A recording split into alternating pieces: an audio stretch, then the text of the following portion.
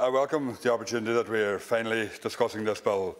We have waited far too long. The bill attempts to ensure that the Irish-speaking population can engage with the state through Irish. So how did we get here? In 2011, the programme for government stated that the intention to review the 2003 Act to ensure expenditure on the language is best targeted towards the development of the language and that obligations are imposed appropriately in response to demands from citizens. And there was an attempt in 2014 to amend the legislation, but that never happened. We recognised then that the existing bill was no good. And here we are finally in 2020, that's over 9 years later, to amend this outdated piece of legislation. And while it has taken a long time for us to get here, it's been a hard battle to get here as well. And it is welcome that we are doing so now, but we need to act with urgency. However, the bill does not go far enough. And while I am happy to hear that the government is introducing amendments, and indeed we haven't had sight of them, but from what the Minister says, they simply do not go far enough either. The proposed amendments do not recognise the emergency that exists in our Gaeltachts. Once again, the government is not listening to the people who are directly affected by this legislation. The government is not even listening to Coiste Gaeilge, Coiste Gaeilge, Gaeltacht agus na Hallan. The members of that committee travelled around the country to every Gaeltacht. They listened to the people on the ground, people who have a deep understanding of the emergency that faces their population. They heard from the Commissioner Teanga and all interested stakeholders, and it is clear that the government is not listening. On foot of this, the committee established and the committee published a unanimous cross-party report in May 2018, which contained 20 practical recommendations. In that report, the chair of the committee expressed serious concerns in relation to the lack of recognition of the emergency in the Gaeltacht and among the Irish-speaking community. This concern is not addressed at all in the bill. The people on the ground relayed to the committee that, unless supported, the Irish-speaking population of the country will be wiped out.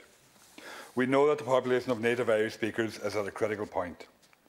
And so we must start with the recognition that there is an emergency. There must be a strong statement in the bill that we are in an emergency, like there is in the Climate Change and Biodiversity Emergency in the Climate Change Act.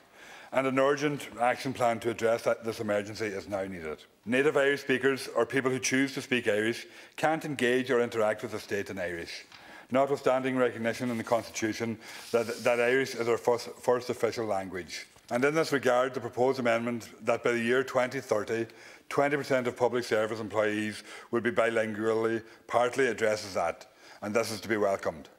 However, and alarmingly, the amendment as proposed would permit whatever minister is in charge to extend this time once again. Already this date of 2030 is much too far out, and we want to give the minister of the time the option to push it further. And really and truly, we're going to act on climate change, but we're not going to act on the Irish language, and that's really what's going to happen here. The reality on the ground is that people cannot access services through Irish, be it online, on the phone or in person. This was laid bare just this summer, the public consultation process on the mess that is the forestry bill, and which impacts on great swathes of the Irish-speaking population, was not available through Irish. Another section of the bill that needs to be addressed concerns the powers of the Commissioner Teanga. Currently, the Commissioner is permitted only to act within the confines of the Official Languages Act. The powers of the Commissioner must extend beyond the Act to enable the Commissioner to examine other legislation as well. And that's vitally important in this day and age, that the Commissioner Teanga would be able to look at other acts and other parts of this government to see how it is actually benefiting the language. This is, after all, our official language. It's a state language. You wouldn't